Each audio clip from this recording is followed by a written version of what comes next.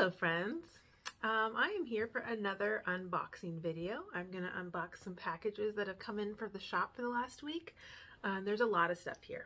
I have a box that's about, or a pile that's like up here. I can't lift them, they're too heavy. So I have packages from 3 designers, and then I have a big box from Moda. It's my first order from Moda. It is not fabric though. It's notions, so it could possibly be boring for most of you. So I will save that one to last, and we'll go through the cross-stitch designs first because I feel like those are the most fun to look through. Thanks for joining me. It's always more fun to open packages with you guys here with me. Get this one open.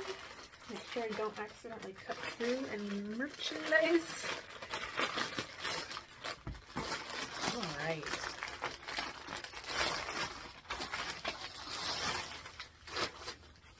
So this first package is from Quaint Rose Needlearts. These are her newest designs. They're very cute. And I thought I would order them for the shop. So first one is Percy Penguin. I think that's really awesome. That's a big one. This one is Stitch and Be Merry. You can see her latest video. She shows these up close. And she does a lot of fun things with combining fabrics. And lastly, Peppermint Urn. She had an October urn that was really pretty, and this goes along with that. This is the next one in the series.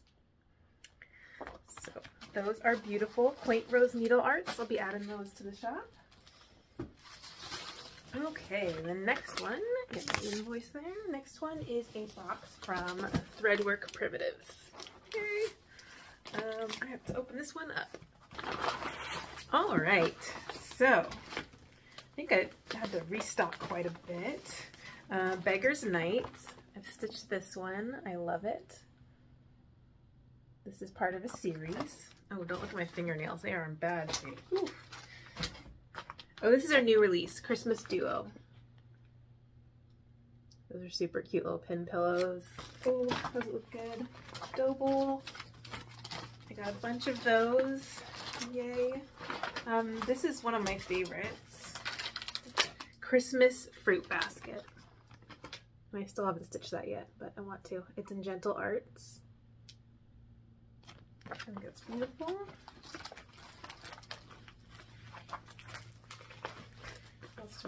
Oh, this is a new one in the shop. I've always thought this was so cute. Cottage Charm Sampler.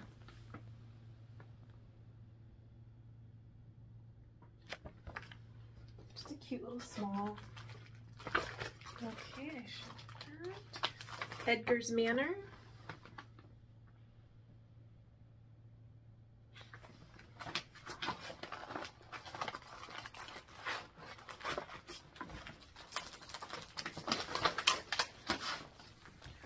Falling Snow Sampler. That is so cute. Give Thanks.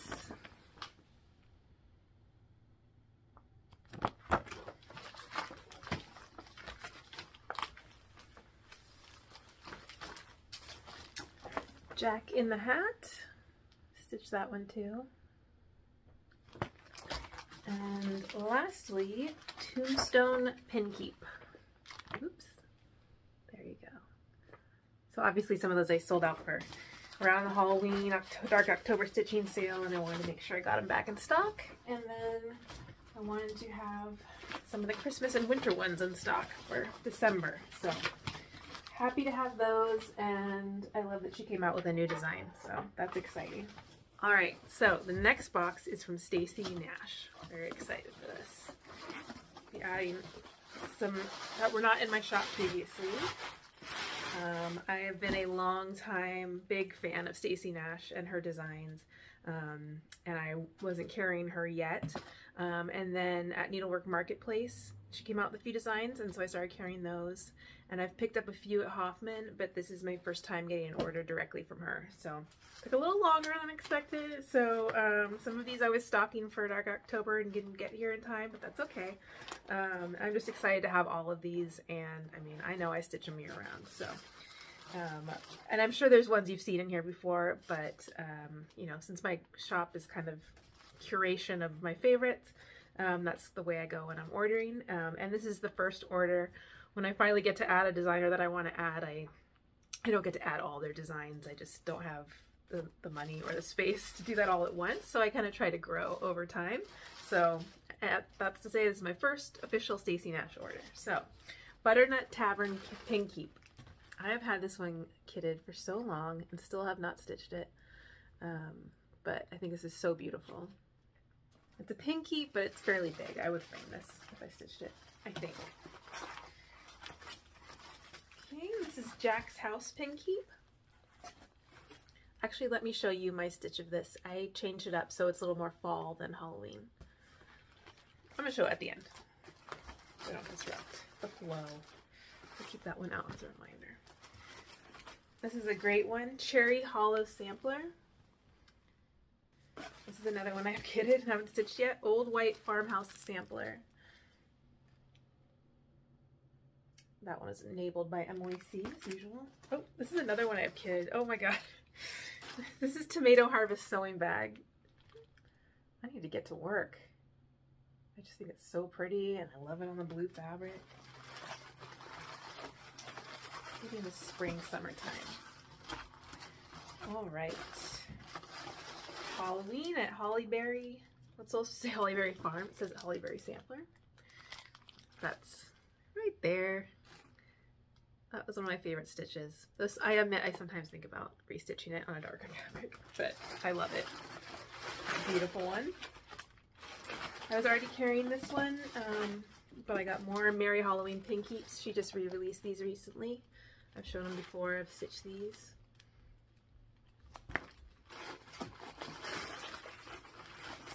This one is like one of my bucket list stitches. Blackwater Hollow Sampler. I just love this. This is so beautiful. And I've seen a lot of you out there stitch it. And I want to join in.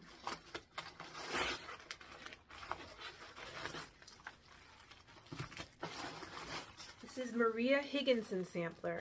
Remember Emily showed this recently. I believe that this was released in parts as maybe the Country Sampler Club, and that now it's been released, the full thing. It's just a huge house, and I love it. These are all Weeks Dye Works.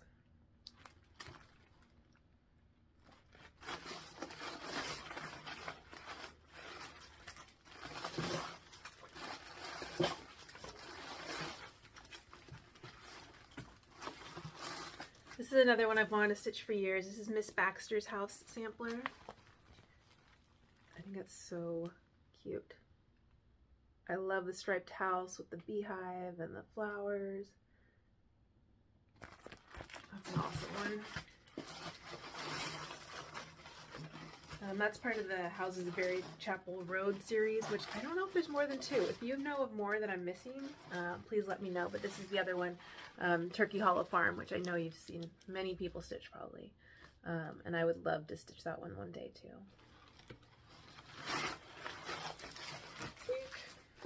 I know some of my friends have stitched this one, Martha Agnes Sewing Roll. I have this in my stash, but I wanted it in the shop too.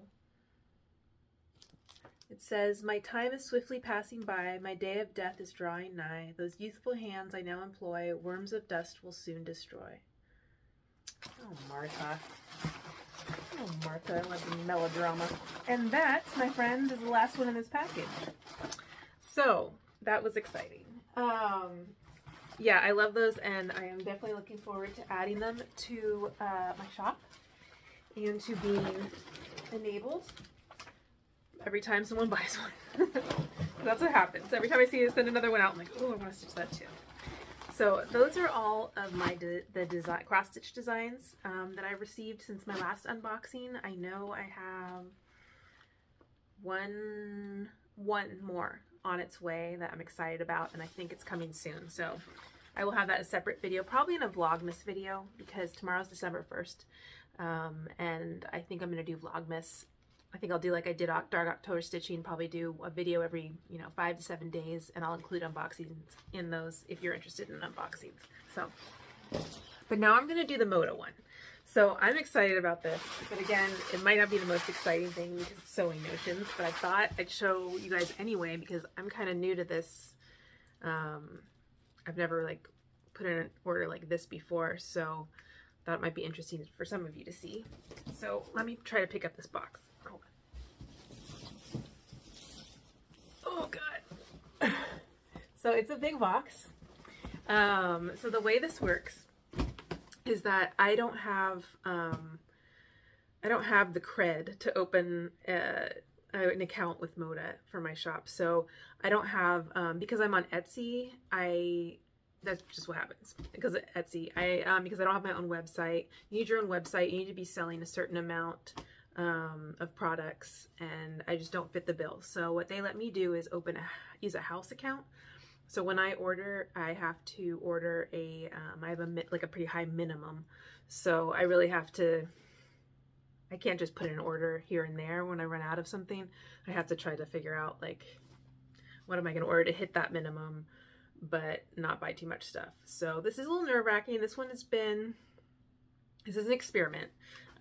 So, you know, it's an investment and we'll see how it goes. It could not work out and then so be it, but I thought it was worth a try. So basically what I decided to invest in were supplies that I use for my hand applique, and also a couple things that I use for hand quilting, so that, you know, when I'm showing how to do things or talking about how I do things, I can say, you know, you can find these tools in my shop.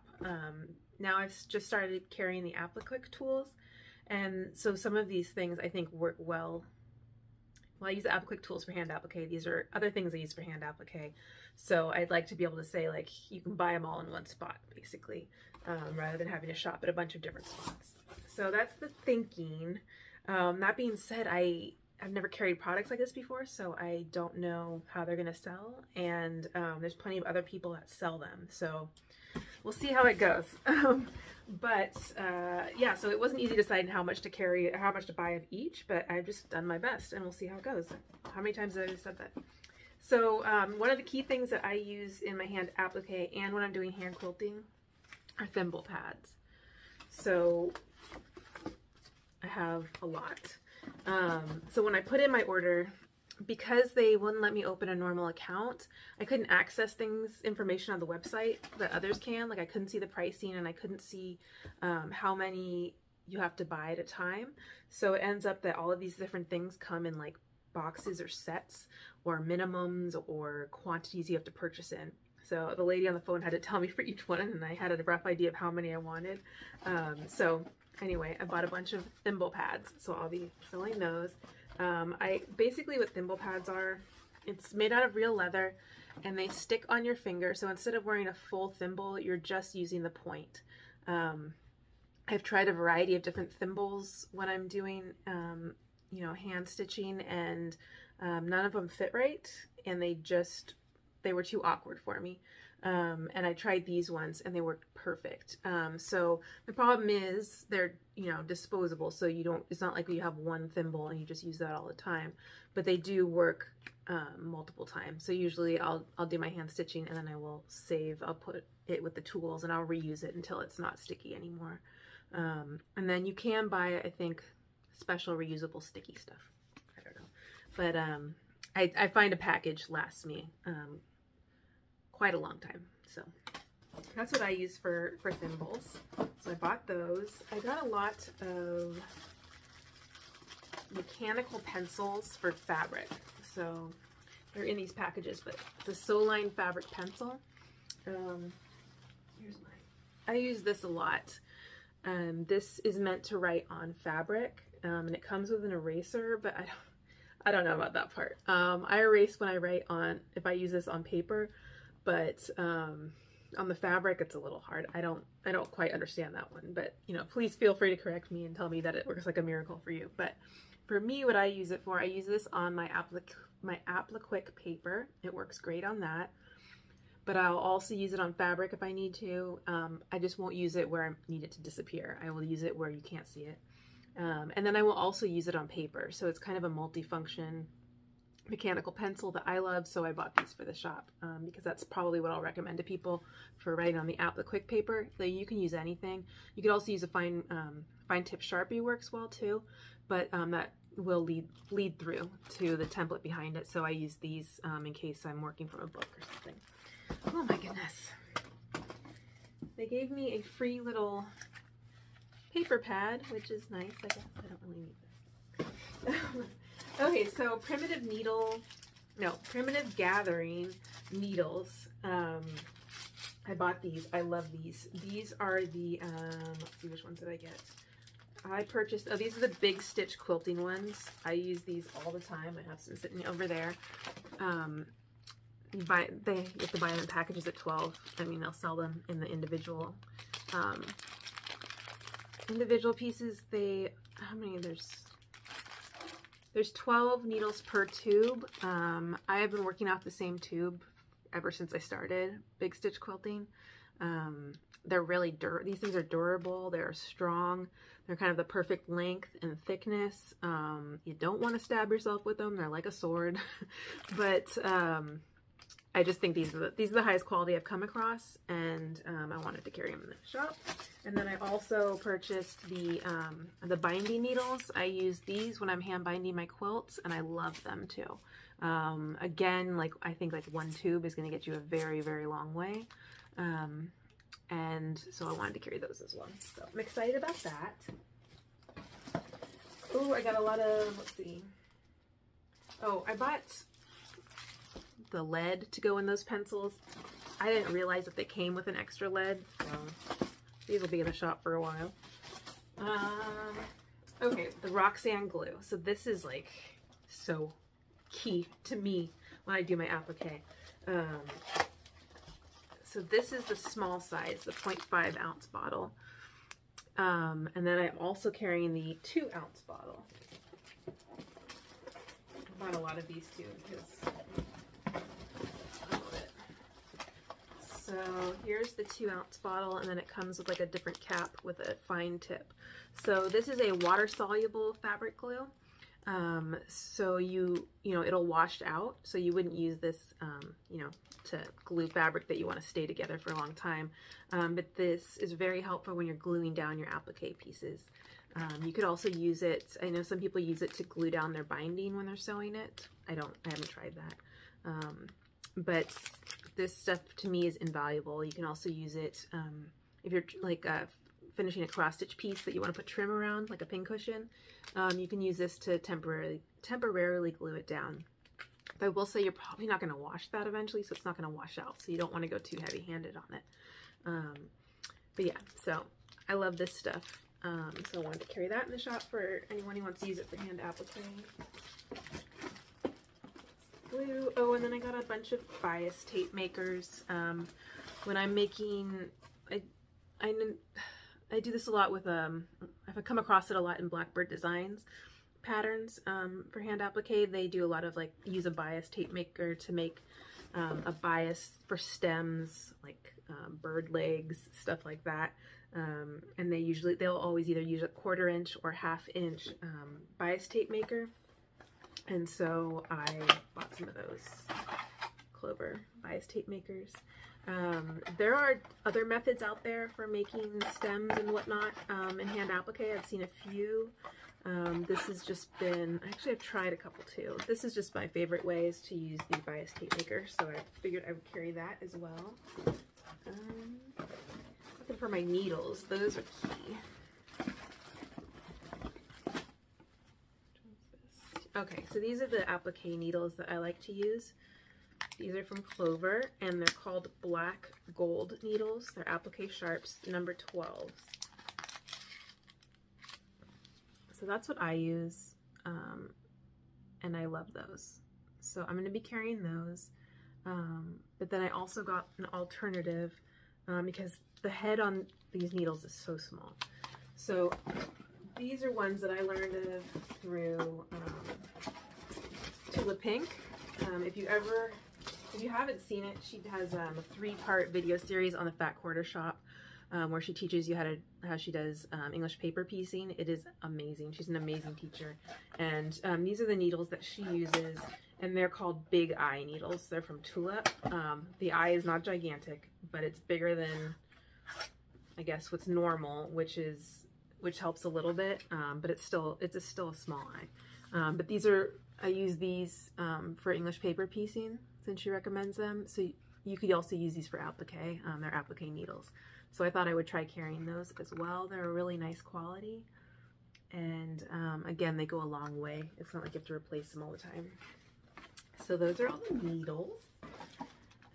I got some applique pins because I use those. I always have those right here.